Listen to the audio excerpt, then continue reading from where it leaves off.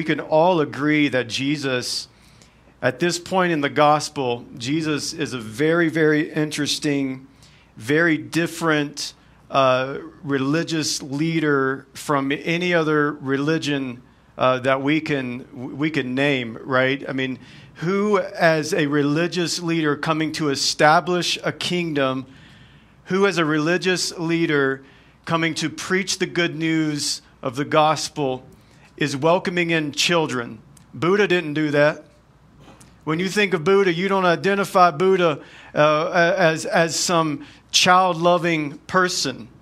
When you think of Muhammad, you don't think of someone who loved children and welcomed children in. But anytime we can think about who is Jesus, we cannot disassociate him from children and how children were attracted to Jesus, and mainly how Jesus was always bringing children to the forefront. And that has huge implications that we'll get into in just a moment. These verses that were just read are probably the most significant verses and the most referenced verses when anyone wants to talk about Jesus and children. And then I would suggest that they're also the most misapplied verses too when we think about in terms and in view of Jesus and children. Both when we look through Scripture, when we're reading through Scripture, it's always imperative for us to look beyond the Scripture and see how Scripture is interpreting itself.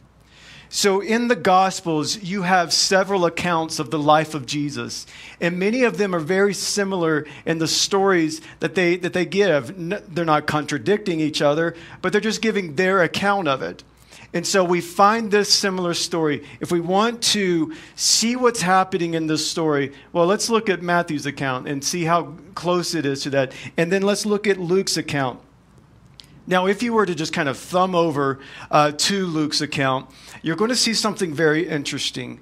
In Luke chapter 18 and verse 10, we find something pretty significant happening. It's the story of the tax collector and the religious person doing a prayer service. Y'all remember this story?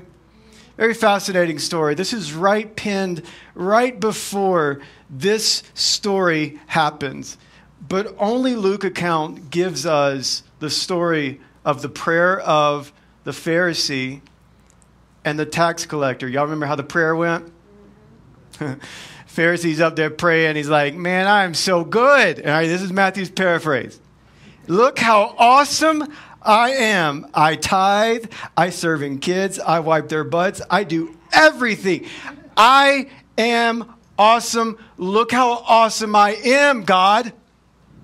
And then you have like this other account, this tax collector. And he goes into the temple and he's praying and he's beating his chest. And he says, how can God love me? Like I am unclean. I am filthy. And Jesus gives us this illustration. And he says, which one of these guys are the ones who are justified?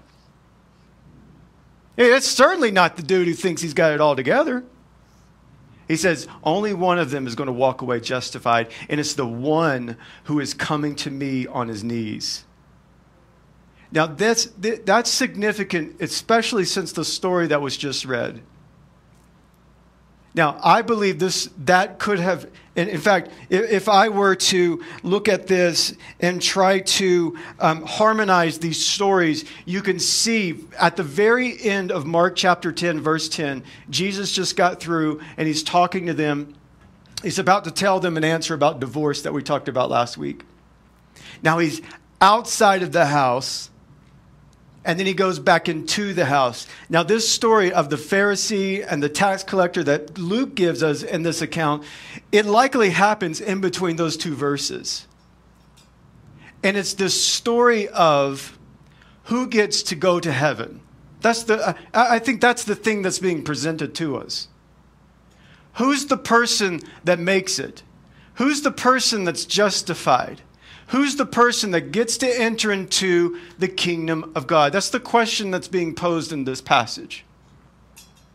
And with that on the back end, with this Pharisee thinking that because he's done all these great things, because he looks the part, because he plays the part, because he does all the things, that he checks off all the lists, that he gets to enter in. And Jesus said he does not get to enter in. The one who's on his knees gets to enter in. And then Jesus takes them into the story where there's children. Isn't it interesting? Like, it just seems like children. Anytime Jesus needs a sermon illustration, he's always got it.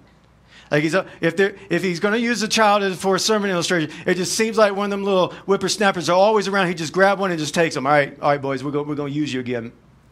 And in this story, Jesus does that very thing. Jesus is seizing on the opportunity that children provide to make perfectly clear what's happening in this passage and what is the story of the gospel and who the gospel is for. And it is for this, that here's what Jesus is saying, that the kingdom is for children. He talks about this Pharisee, this tax collector in their prayer.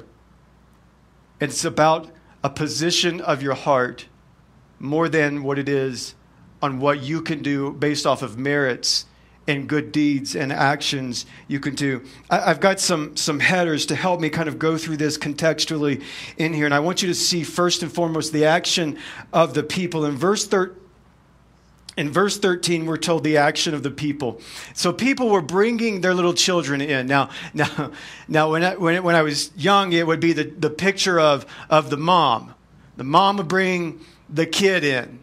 But likely in a society, in a Greco-Roman Jewish society, that probably was not the case. It would more look like the father or maybe the oldest son bringing children in before Jesus. I mean, no offense to the ladies, but this is just the type of world that they were living in. And so it's likely that, so dad would probably bring them, and surely they've heard of this Jesus of Nazareth, right? Man, I'm so glad that there were parents there that had the discernment and ability to think that, hey, this guy maybe he is who he's saying he is. If there's anybody that I want him to bless, I want him to bless my children. All right, I want him to touch my kid. I want him to hold my kid. I want him to welcome in my child. And so the reaction of the parents and the reaction of the people, it is what our reaction should be. Unfortunately, I'm not convinced that I, even as myself, that this would be my reaction. Now, I would hope that in the presence of God in flesh, that I would have that discernment to bring Jude, Nora, and Ezra, because Holy Spirit, God knows they need, touch them. As a matter of fact, lay them out on the ground. Just bathe them and wash them clean. I would be that parent right there in the front row. And I would hope that would be all of our response. But unfortunately, I don't think that's who I am in this story. Because you have this parental response and the people response, but then you have the response of the disciples and the reaction of the disciples. If I were to just summarize it in one word, it would be distasteful. That the disciples would react in such a way that I think that they've gotten too big for their britches.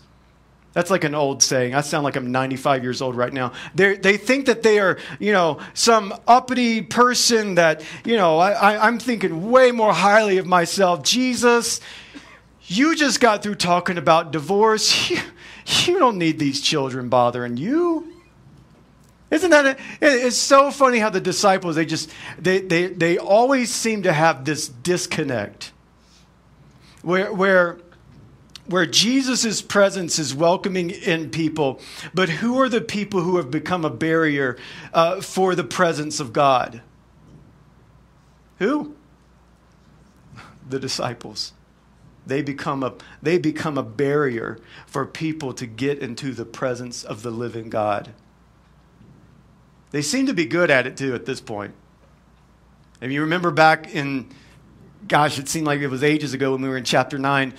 When we were in chapter 9, they're coming off the mountain of transfiguration, and they just saw the glory of Jesus just kind of ripping through the skin of Jesus. And suddenly there's like this little rift between the disciples and this little argument. And you know what they're arguing?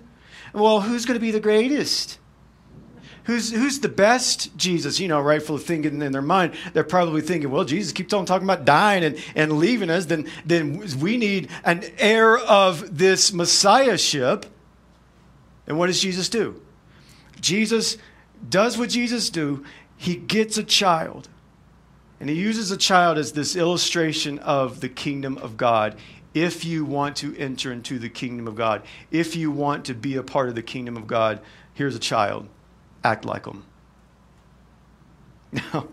Now that's the reaction of the disciples. Again, I say, gosh, I never get it. They're just a bunch of dummies.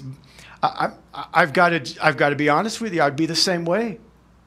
You got to understand what a Greco-Roman view of a child was. There were the same view as that of a slave. They were insignificant.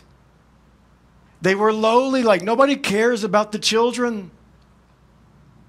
And so you got to think these disciples like, well, why are we going to waste our time with the living God, like with Jesus, with the Messiah, with these insignificant people?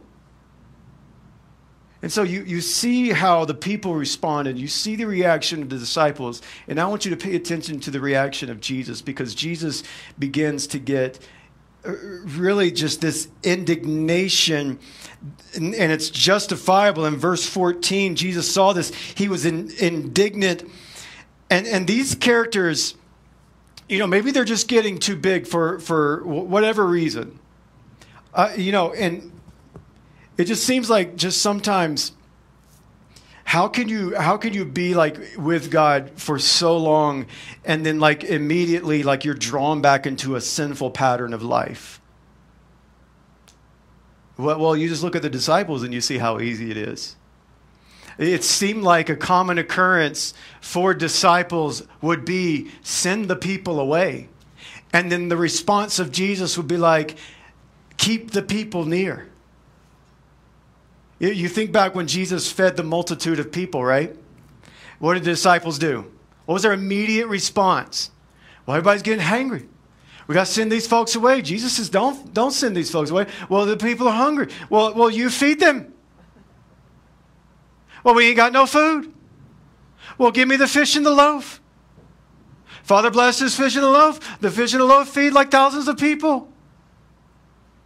And Jesus leaves them with 12 barrels of, it's almost like Jesus got a little sarcasm in him. He's just kind of like just sticking it to the disciples a little bit and say, now how much we got left? One for each one of y'all. Y'all just so worried about pushing people out. But the way of Jesus is to bring people in. It's an interesting thing, because the disciples at times are a barrier rather than a bridge between people in Christ. You know that the church can also be a barrier.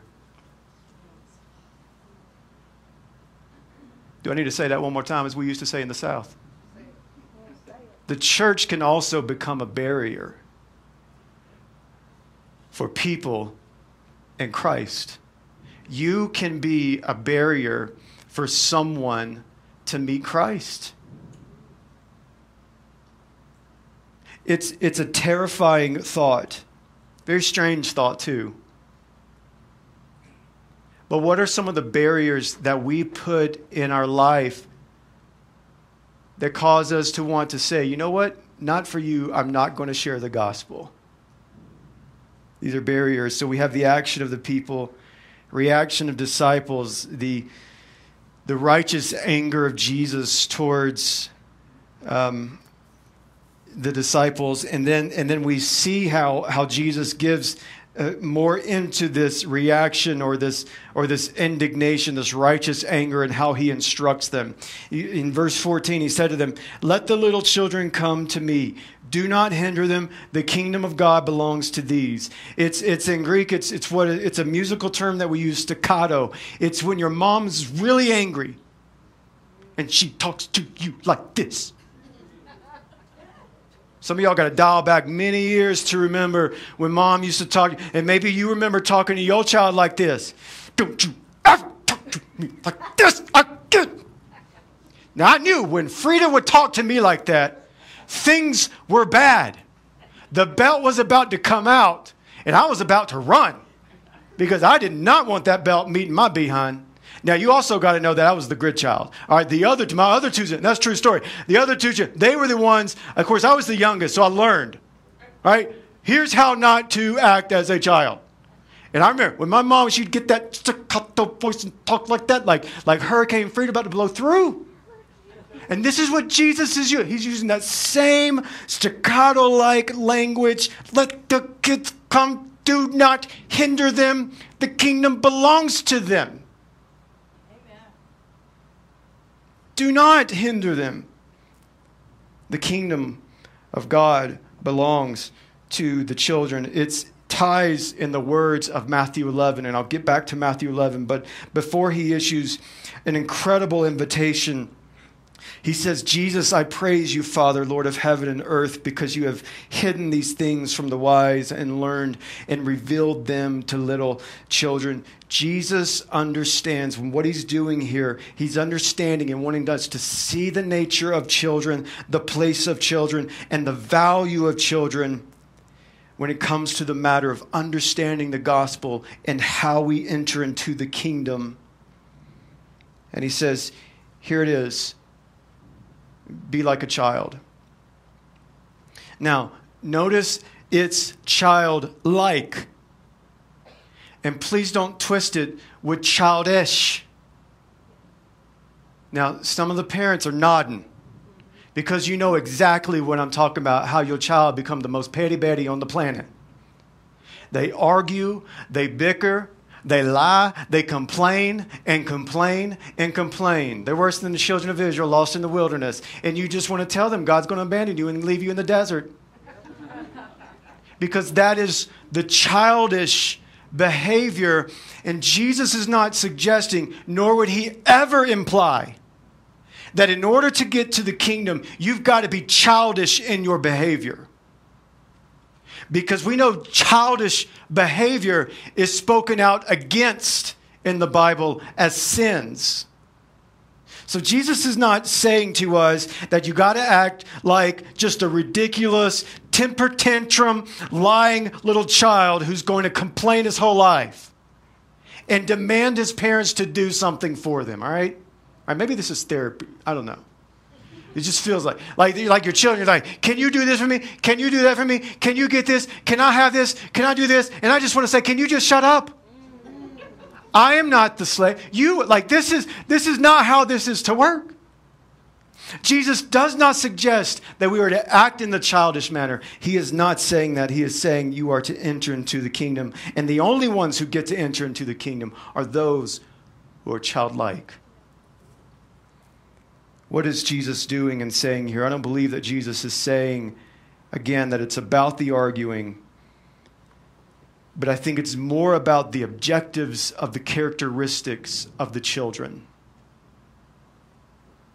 Again, when you view this in the context of that it's written in a Greco-wicked Roman Empire where children were helpless, where children could not bring anything to the table, where children were viewed less than a slave.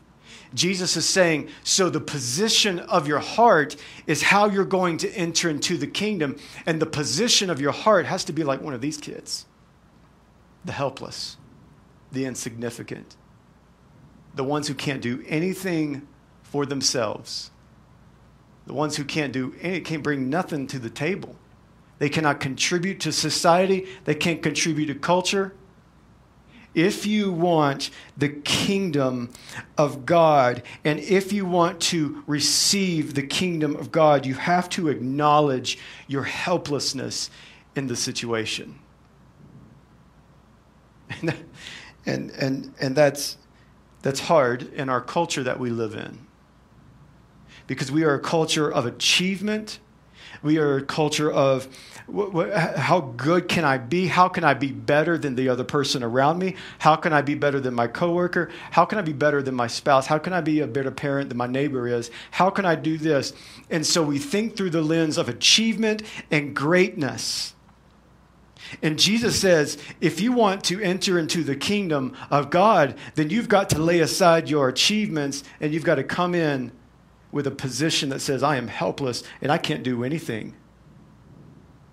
I have nothing to offer. I am a sinner. I have nothing to bring to the table. And Jesus says, if you come to me like that, then yours is the kingdom. You are the one who will be justified. And it goes back to that prayer that these two guys are praying. It's the one who's saying, look how good I am. Look how I tithe. Look how I memorize all of this. I attend church. I do this. I check off all the lists. And then the other guy, I'm a sinner. I'm a tax collector. I don't see how people can look at me at any other way. And the one who is justified is the one who has the position of the child. And this is why Jesus brings in this child and says, listen, if you want to enter into the kingdom of God, then here's what you got to do. It's just real simple. You don't do nothing. You come in with the mentality that you don't have anything to bring. You come in with the mentality that you have nothing to offer. For yours will be the kingdom. There's just a couple of application things that I think are really just kind of screaming out at me as I kind of read through this this week, as I read through this last night. It's just been a week. As I read through this, I was just thinking about what is happening in here, and I think it has a lot to do with our gospel approach. In other words, in how we present the gospel and how we respond to the gospel. So I'll try to tackle this first one and how we present the gospel. There is kind of this unspoken pressure that we have in the world of church, right, in the world of Christianity, that says that you have to present the gospel in such a theologically correct and sophisticated way in order for someone to hear it. Now, we may... you're not going to say that aloud. But if I were, I'm not a betting man. Maybe I used to be, but I'm not anymore. I did win a lot of money one time in Biloxi, but that's neither here nor there. You've got to understand this. If I were to ask you the question, do you present the gospel? And how many times a day are you sharing the gospel? I've got this sense in my heart. Maybe I'm wrong. That the reason why we will not present the gospel is because we just feel like we're inadequate and we cannot, in a sophisticated way, articulate it that reaches such a dynamic, theological, thunderous way that they will be captivated. And look how much I know. If the person walks away and they say to you, wow, you really know your theology, and they did not have a connection from their heart, what did you win? I know this from personal experience. I was witnessing years ago to some Jehovah's Witnesses, and they were later in their age, and they had been a part of the Jehovah's Witnesses, longer than I had been alive. And after I talked to them, the lady looked at me and she had a smile on her face and she said, you really seem to know your theology. And it broke my heart. Because that wasn't the point. The point wasn't to, in some sophisticated way, share the gospel so that they could look at me and say, wow, you're a really learning guy there. There was the holy, it just was not this connection to their heart. And I understand that's not my job. But in the end, what does it matter if you said it in a sophisticated way? it's indicative of how we believe we are supposed to be sharing the gospel, and it's just for sophisticated people to share, and it's just for, and we think of in terms of who are the type of people that and maybe it's not you, but I observe culture, and I observe especially the church culture, and I see how people flock to a certain type of communicator or a certain type of preacher, and I see a lot of similarities in what they are drawn to. He's really smart. Man, he looks really good. Dresses super dapper. Communicates in such a way that just, man, I wish I can just put my words together like so and so. Oh, and by the way, he's a Christian. Because really what matters are the charisma of the person. And so it seems like we seem to be more drawn to people who look like they have it together, who dress a certain way, who articulate in a certain manner. Oh, and by the way, who are also Christian. Jesus lays out on the table, and Jesus takes a child and he sets them in the middle of the room, and he says, unless you become as little and as helpless as this kid, you ain't going to no kingdom. You won't be justified unless you come to me like one of these kids. Maybe if anything for us, and what I can, to sum up this one little point here, take the pressure off. No one put it on you. The Bible certainly didn't put it on you. That you have to be a seminary grad, someone who is theologically rooted, in order just to announce the kingdom of God. You don't have, take that pressure off of you. It reminds me of Paul when he's talking to the church of Corinth. And Paul says God chose the foolish things of the world to shame the wise. That he was talking about Matthew Thrower. He chose the foolish things of the world to shame the wise. God chose the weak things of the world to shame the strong. He chose the lowly things of the world and the despised things and the things that are not, to nullify that are. So Paul's writing to the Corinthians, and he says, there aren't too many noble people in your church right now. There aren't too many people who are upper class. There aren't too many people who are the power brokers and who are these uppity people. You know why there aren't? Because they don't get this kingdom stuff. They don't get and they don't understand that the kingdom is for children. You will not get the kingdom of God if you do not understand that the kingdom is for children. And by that I mean that if your heart is not postured as the little one, if your heart is not in the posture of as the helpless one, then the kingdom is not for you. The kingdom is only for those who are on their knees like the tax collector saying, woe is me. Woe is me, for I am unclean. Or like the child who is viewed less than a slave, woe is me, for I have nothing to bring. I have nothing to offer society. The kingdom is for the children. I think this also teaches us in how to respond to the gospel, to enter into its benefits. And we've got this kingdom that lasts forever. And when we look at our lives and we see how the accomplishments weigh before God of the universe, we'll see in an instant that it mattered. Like it just didn't have no significance and no value at all. Those things that we were chasing after. The big job, the big house, all of those things that we're trying to achieve in life.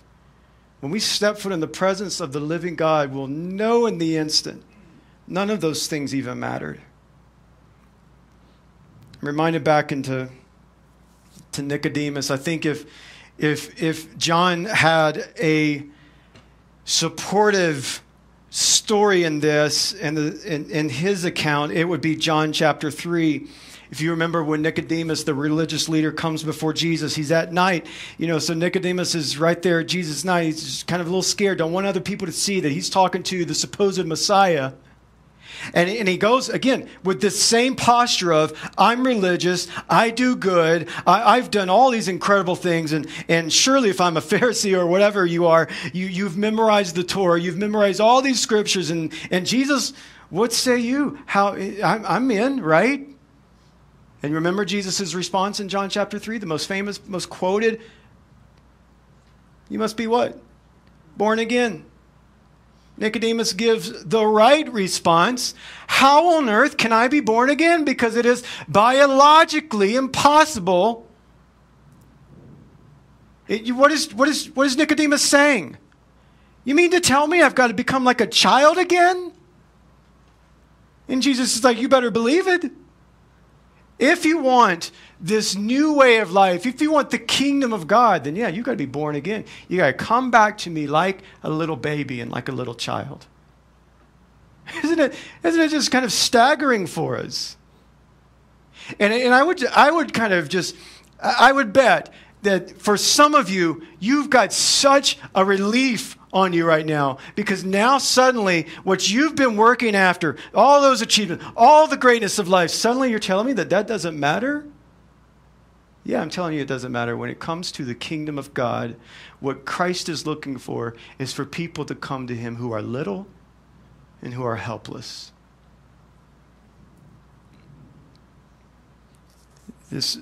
I want to tell you today that when I read this, it was a reminder for me that Christ, our Messiah, Jesus, is still in the business of gathering a people up into his arms, and a people who will say to him, I'm little, I'm insignificant, I'm helpless. And the only response that Jesus will give you are his arms wide open. It's why I go back to Matthew chapter 11 with the most incredible, profound invitations ever written and ever given by anyone. Come to me, all who are weary, all who are heavy laden, and I will give you rest. Well, first what you got to do, you got to come to him and realize that you're weary, you're heavy laden, you're helpless, and you're little. And then the rest comes, and then he picks you up in his arms, and he carries you the rest of the way.